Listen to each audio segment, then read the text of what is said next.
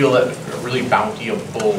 But absolutely, if somebody makes a feature request for a thing that I don't want to deal with, or is outside my wheelhouse, I would absolutely, yeah, bounties are a great idea. So it's 12:09, give or take some seconds. So should I start now, or? So hello, I'm Richard Moore. I'm the author of ethers.js. It's a Ethereum library. Its goals are to be complete, simple, and tiny. I also tend to overspeak my slides, so I might say things before the slide comes. We'll see. So there's a few things I want to focus on, but I just want to list like a whole bunch of random stuff. So the things that are like kind of bolder, I'll be going into more detail. So I'll just go quickly over kind of the major things. So for example, so it's complete. You can create wallets, you can create utilities, frameworks, and dapps. If you used Etherlime, it's built on top of ethers. Like there's a lot of these other things.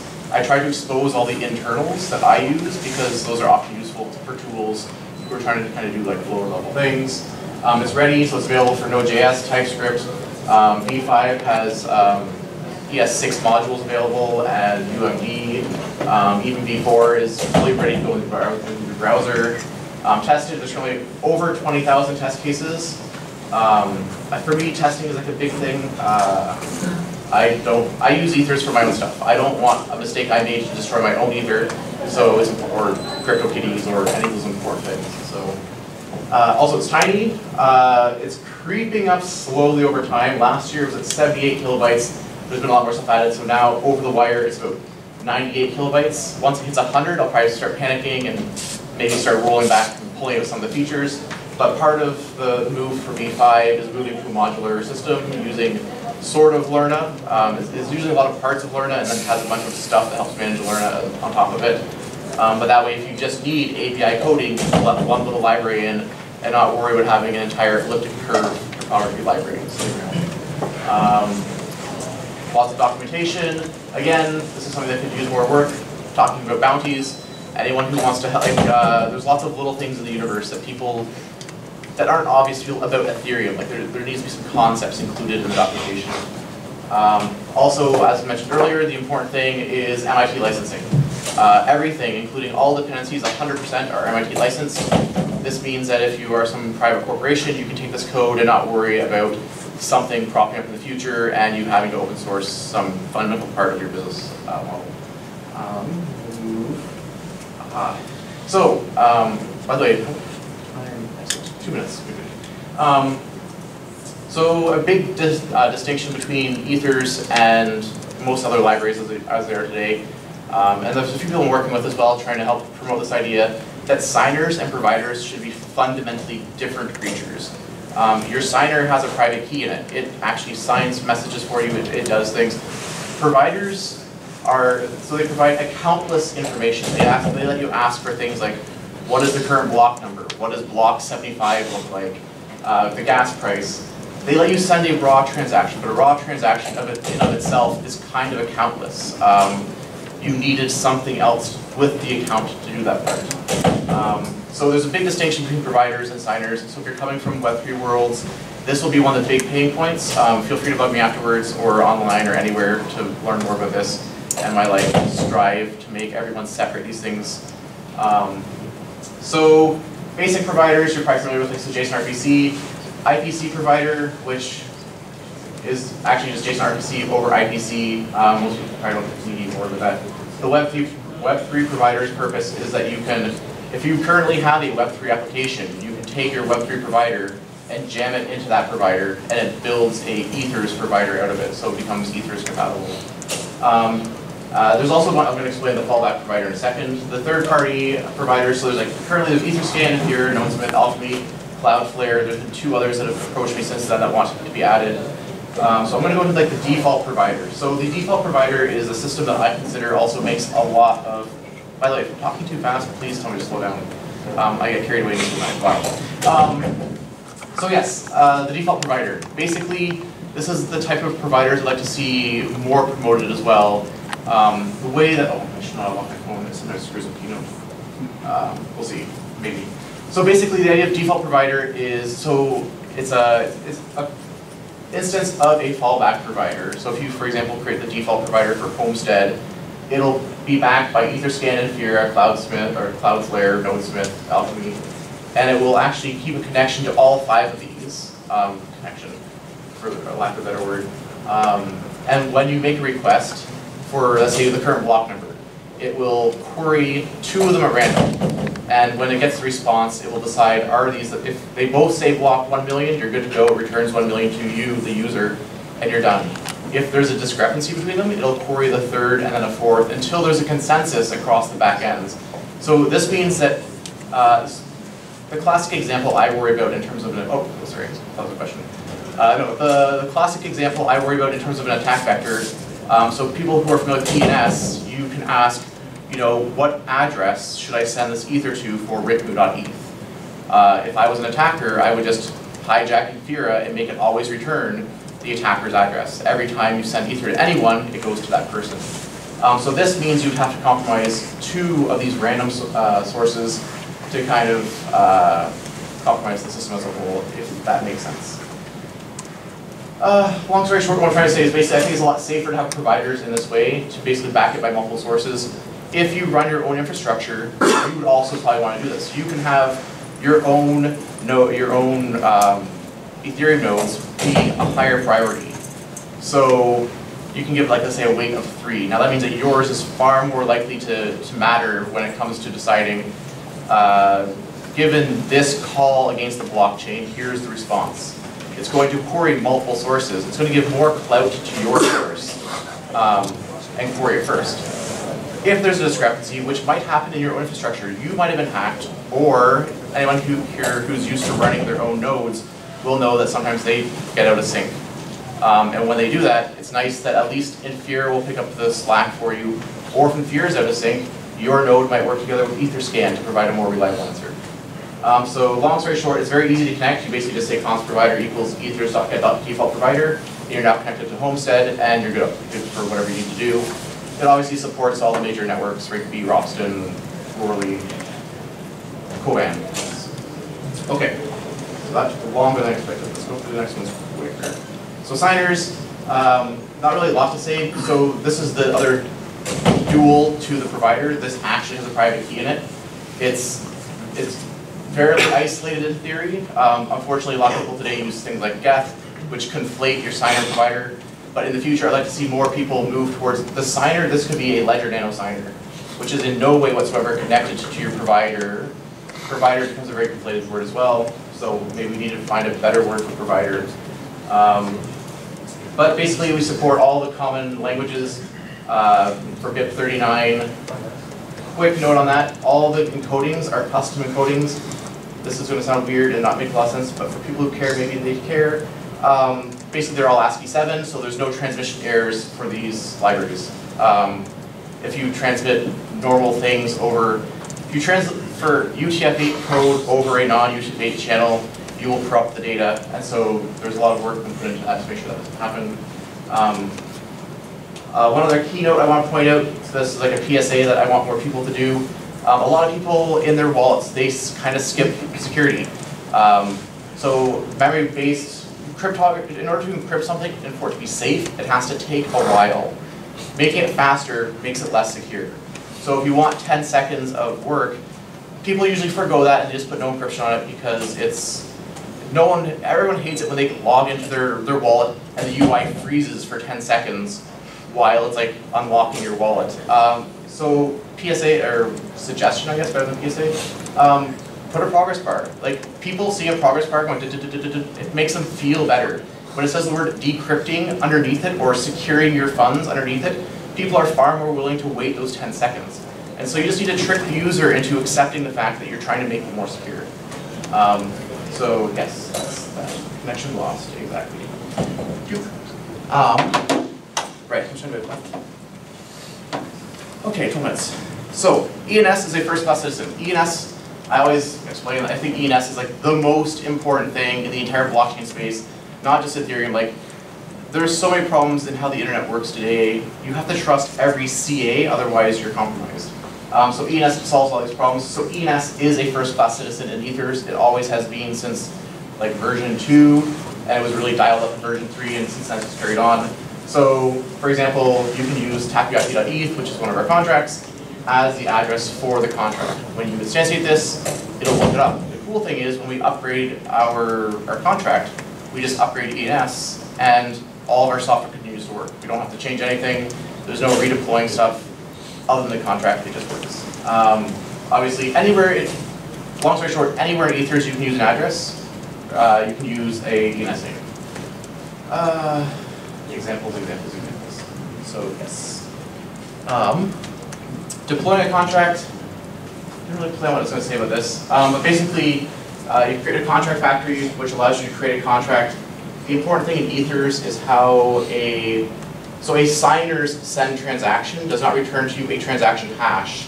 It returns to you the full transaction, which means that once you've done this step, so keep in mind that at this point the contract has not been mined, but you have available to you a full contract object with the contract address. So if you had some sort of database you wanted to track this in, maybe the gas price is going to surge. You want to keep track of what transactions you've sent to the network, whether transaction IDs work, because maybe you need to bump up the gas price later in the event that it's not actually getting.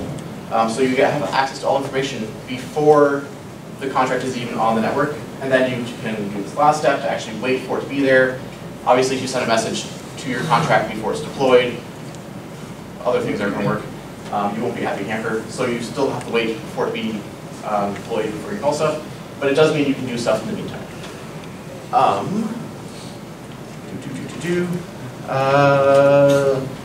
So this is more low-level things you can do for contracts. So normally you can do contract.transfer, whatever your function name is, you just call it.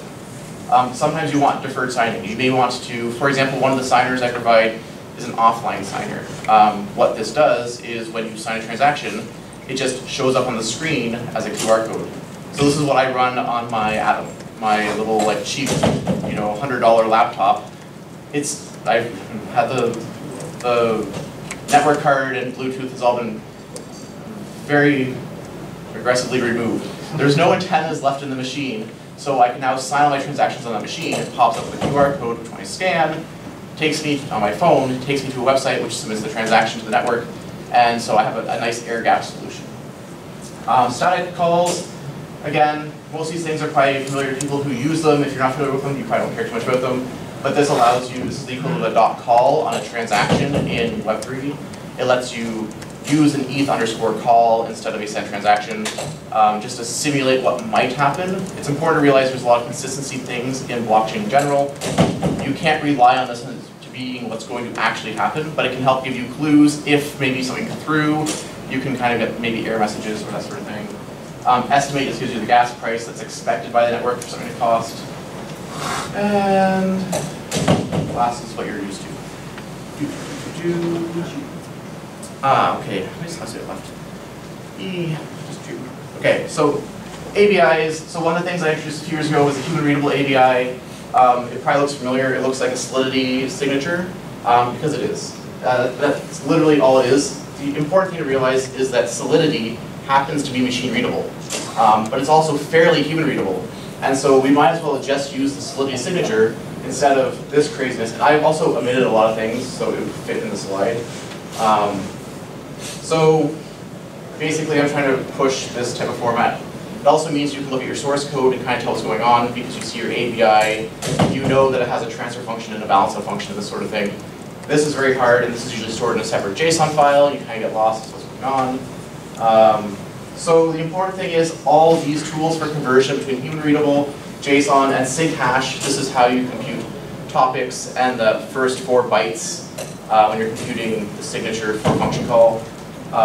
So you can convert in between all these formats by using the fragment. You pull in a JSON and you can have it spit out the full or whatever. These are useful tools if you just need to kind of transform or even parse Solidity signatures. Yes, that's what's with that. And I think we're getting close. ABI v2, 7 minutes left. So ABI v2, for people who aren't familiar, I introduced this 2 years ago in ethers.js. Basically, By default, the Solidity does not enable you to have arrays of dynamic objects, and it does not allow you to expose structs outside of a contract. They are all actually supported. You just need a special flag to tell the Solidity compiler not to throw warnings. They're very useful when you have complex objects to pass in and out of functions. Basically, maybe self-explanatory. Again, maybe bug me afterwards if you have more questions. This is going to be changing soon as well. So right now, obviously, you'll always be able to specify tuple, string name, yada, yada, yada. The ABI is soon being extended to support struct. So you actually specify struct definitions in your ABI.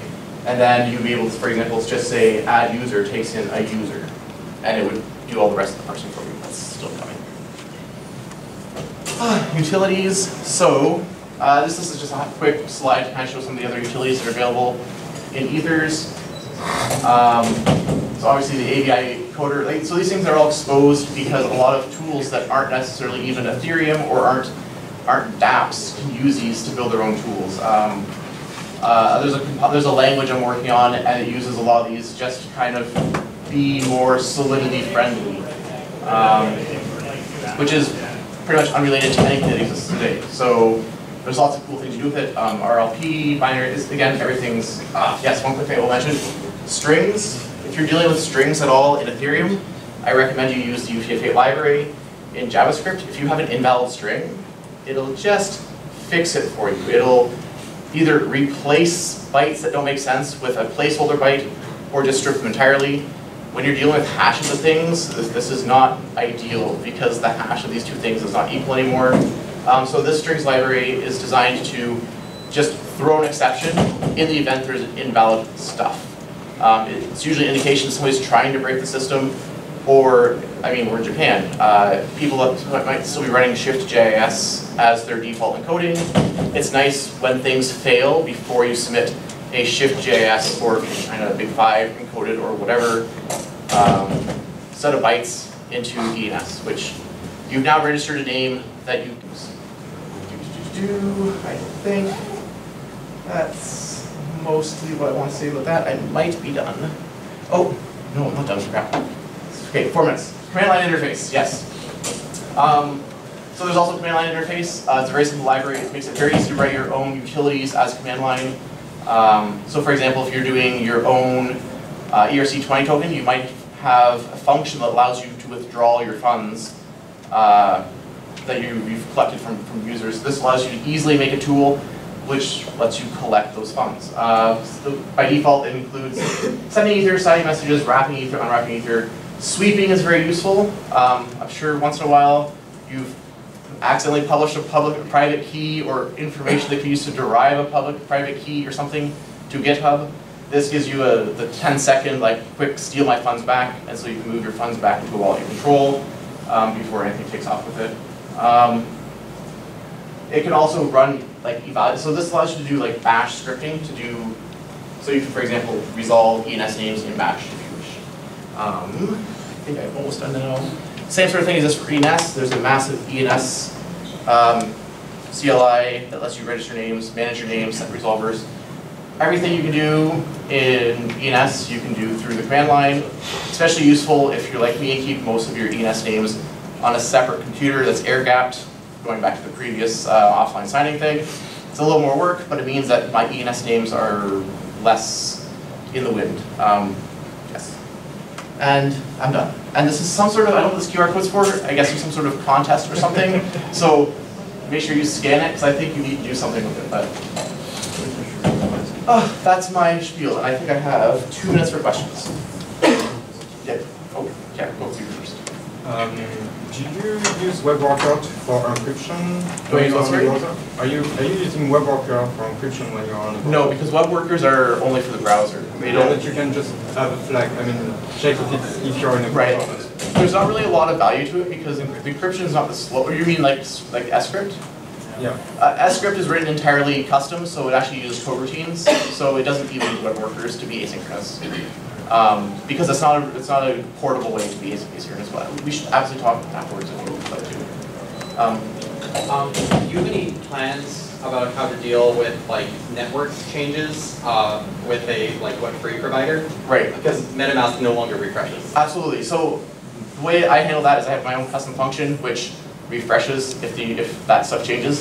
But yes, in the meantime, basically the idea is we're going to move one step up. There will be a provider manager which will give you the notifications that a new provider is now being used.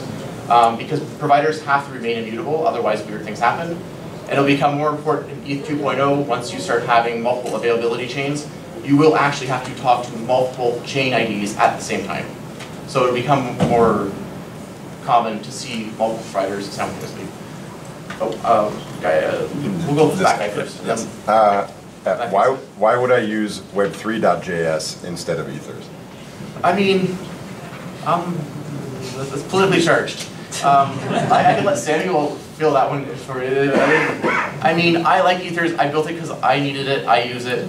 I don't want to badmouth Web3 per se, so we can talk afterwards in a less public forum. Rather than being on record saying anything.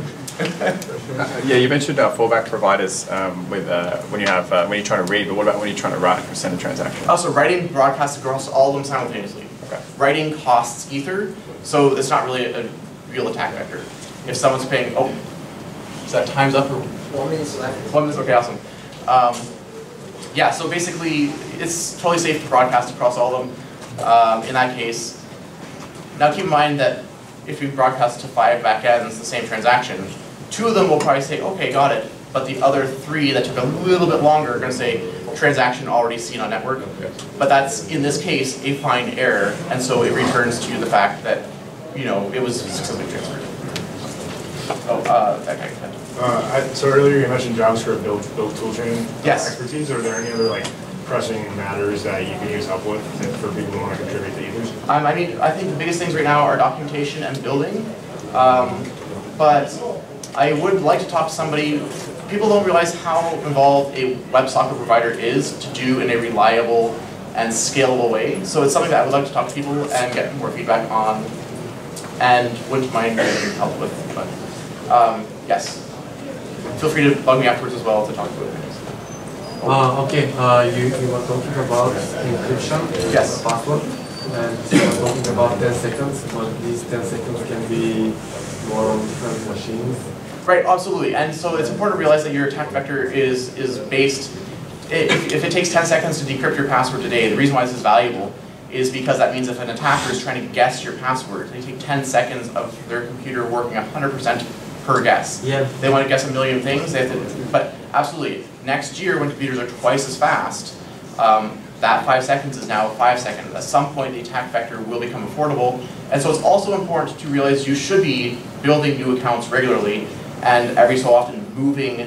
If you're using memory card, if you're just using a mnemonic, it doesn't matter. It's already as insecure as it's going to be.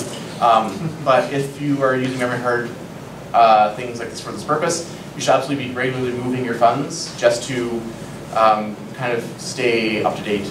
The other thing I'd recommend is putting things into a contract wallet that you really care about. But yes, awesome. I think I'm also done. But if there's one more question, okay, go for it, Martin. Yes, does ethers already or will it support dapp as a signer backend? Clef? Yeah. No, it does not. It will soon. Clef is definitely on the roadmap. Chain ID was the one thing that I need to bug you with. Yeah. How is your work funded? So right now, I'm actually officially part of the EF now. So the EF is like helping keep this thing going. Up until then, the EF provided a few grants. I've received grants from Aeon. There's an Aeon port of this as well, which I wrote, so that helped fund a lot of this, especially the V5 stuff. And Gitcoin. Gitcoin is phenomenal. If you're not unfamiliar with it, become familiar with it. It's freaking awesome. Also, I'm sure everyone here is familiar with it, so that's a no off. Cool. Thank you.